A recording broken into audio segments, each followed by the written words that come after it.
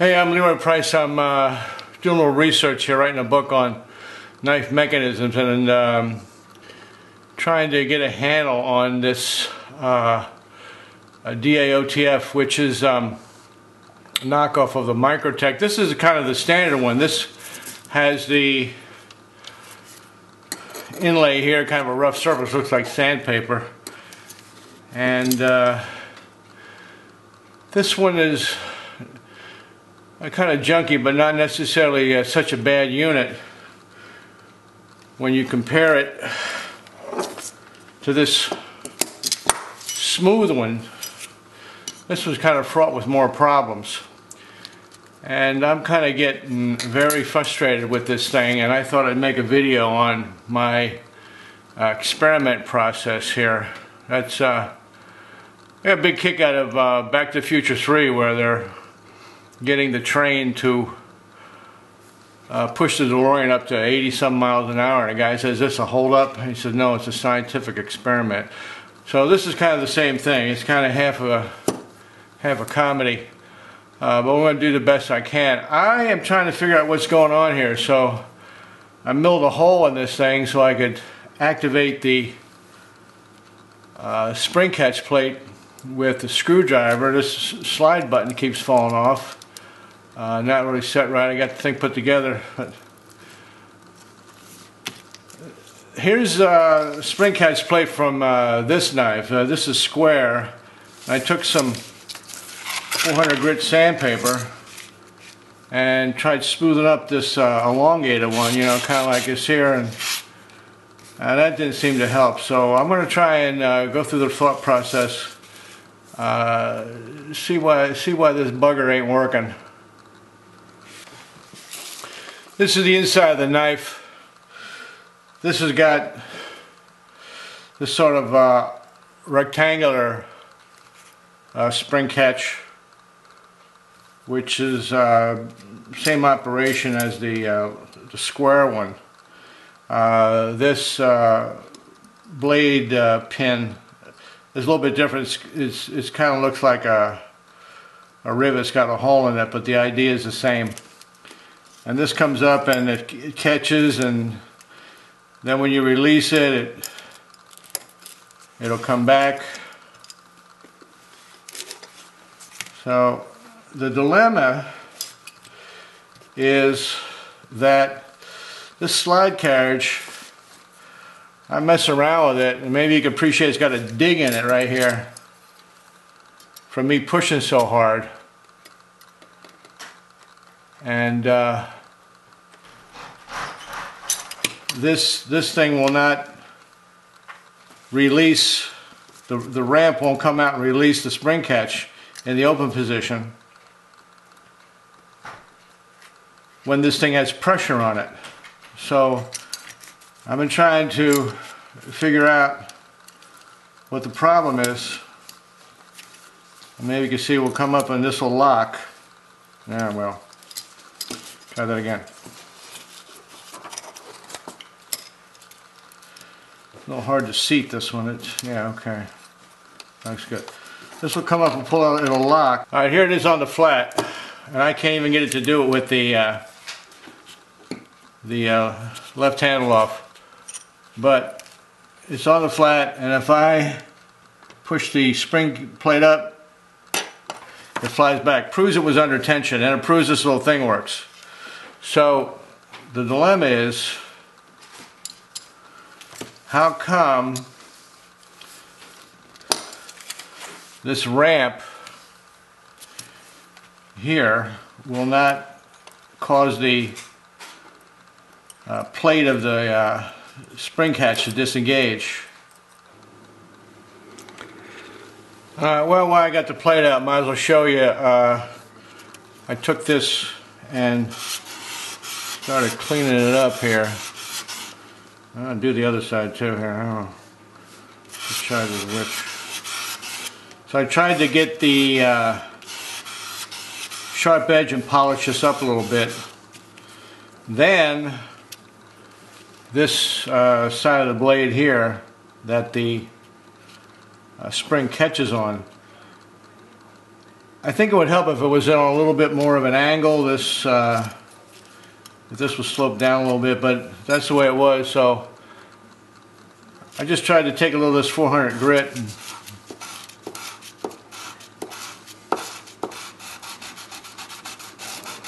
polish it up a little.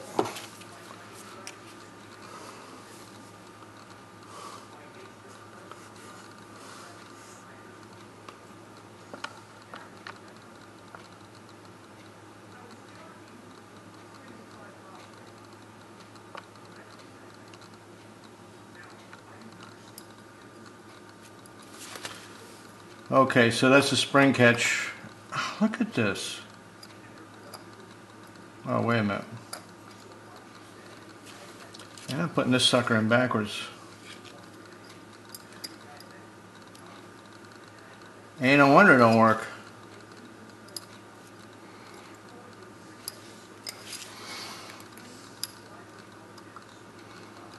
Alright, well anyway, that's where it goes. Alright, you can see when it's working right, the ramp will just move that pivot plate, the spring catch plate up, and that in turn on the level of the blade channel is going to release the blade, which is sitting right here. And what I wanted to show you was that this has got a lot of slop in it here. This thing has got way too much slop, I think, and I think that's what the problem is. And you got to have some free play in here so this thing will slide, but I think this could be the culprit of why this thing jams up.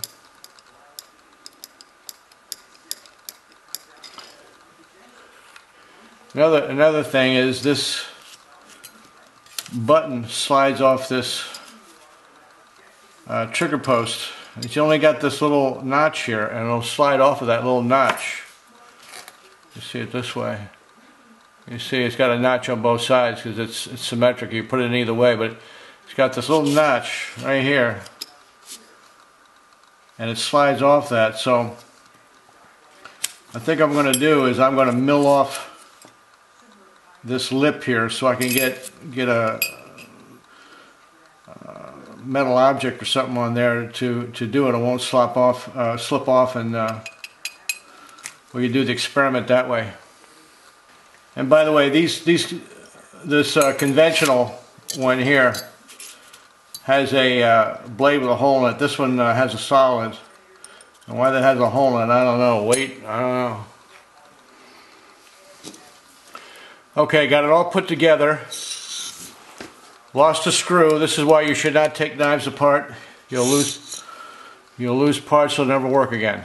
That's another example, but this is for science.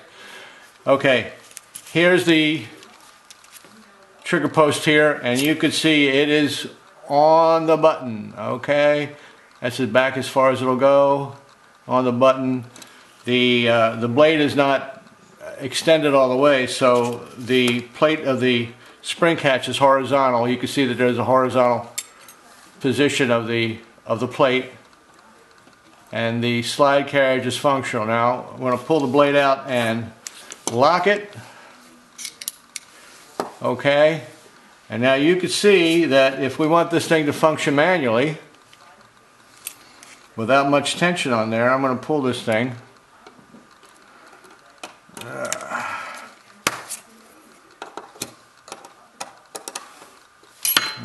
Okay. Alright, hope you appreciated that. I'll do that again. Okay, it's under tension. I'll do it manually. Okay, now pull it out. Now we're going to use a spring. Use the slide trigger, slide button. And it slipped off.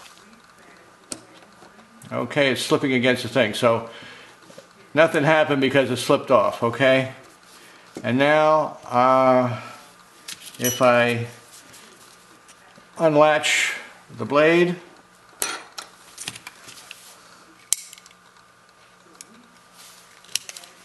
I put the, oh okay, it did grab. Before it wasn't grabbing. The first time it did, it slipped back on again, but useless, useless, useless. Okay, slide it back and it just slipped off. Nothing happened. So, we know you got an alignment problem right there. Alright, what I want to do is go on, I think I'm going to go out to the shop and mill out this part right here so I could get this end of the file on and pull the hell out of it and see what happens. So, you know, right now you're looking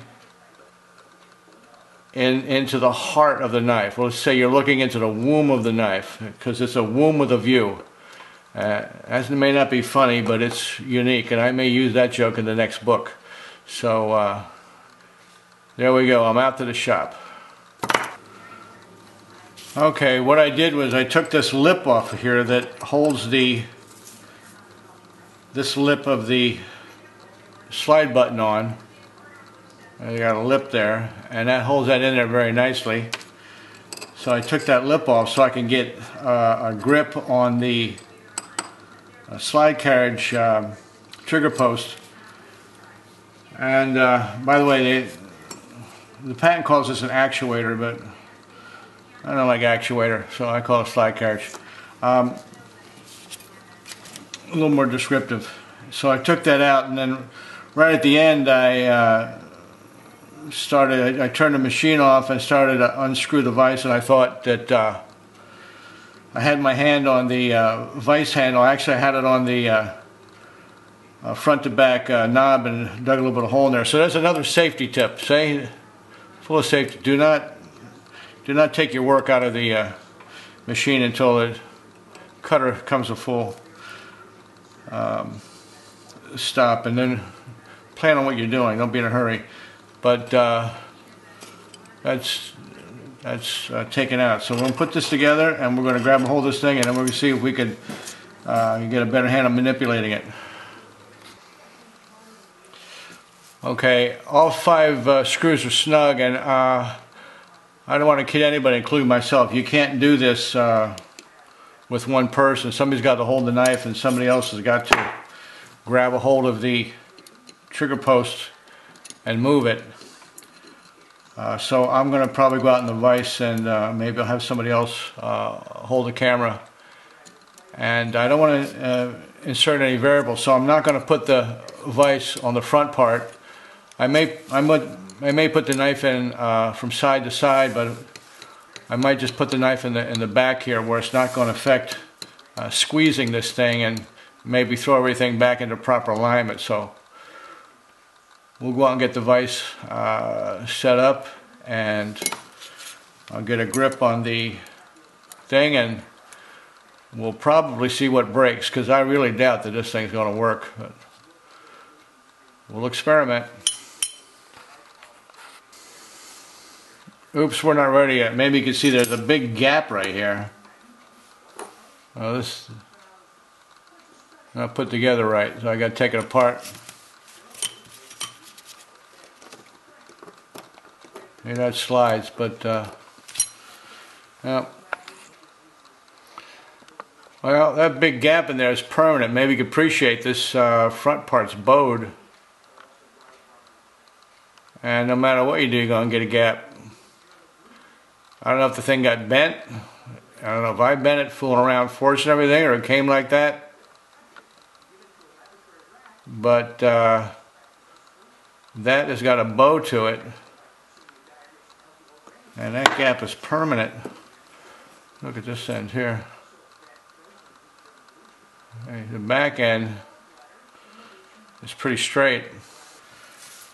Okay, this left handle is pretty thick aluminum. I don't know how I could have bent that just messing around with it. I guess anything's possible. That's pretty thick. Something must have came away, but I never noticed that gap before, so it does seem new. So maybe I did. The blade is back pretty far. The slide carriage now moves a little jerky, but no, well, that's pretty good right in that range. If I pull the blade up here, it starts to get a little bit stiff. And now this thing is really stiff. It moves, but it's stiff. Let me see if I lock it. Well, if I lock it, it's going to be under tension. I don't think it's locked there. Could be. Oh, okay. So yeah, it's probably locked. Yeah. So you can see now the spring is engaged. Okay. Well, we're here. Let's give it a try. I'll try it with this. Oh my God, did you see that? It worked. Alright, now lightning never strikes twice. Yeah, see, it goes all the way back. It goes all the way back to there. Pop. Yeah, it worked that time. Anyway, this thing is a mess. Locked up again.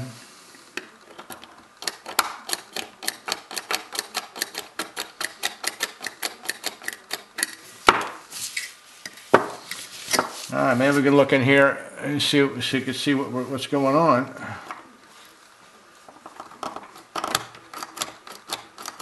It is not. It could be that this the ramp is too far over. It's not engaging. I mean, I can see the ramp there. I can look in, and I can see the ramp through this hole. So the ramp, if I could see the ramp, it's too far to the left, so it's not engaging. So I think the problem is that these sloppy tolerances is what the problem is. I think I just proved that, because this should work. Well, why is that not disengaging now? Okay, that's all the way over. That should go back now. I don't know what's holding that blade up. See, that the plate of the spring catch is all the way up, and the blade's not coming back. Oh, there it is. Okay, it's just stuck. It was stuck. It hits there and it hits a stop. I pull that, now it's locked. That should come flying back. What happened is that this spring carriage is out of alignment. It's up out of its track. So it's, as far as I'm concerned, it's an alignment issue. And this gap in here may have something to do with it. Right there. And if you want to know all about double action out the front mechanisms, none of it is in this book, but I'm working on it. Thanks a lot for watching and sharing my frustration. And you guys are probably saying, why did he not do it in the retracted or closed position? Yeah, I know. Okay, so you guys are pretty demanding. Okay, let's find out. Okay. Actually, I did it once while the camera was off, because I just thought about it. Okay, blade's retracted, and we're going to get a hold of the pin and push it forward. And okay, so there. It, yep. Yeah. There.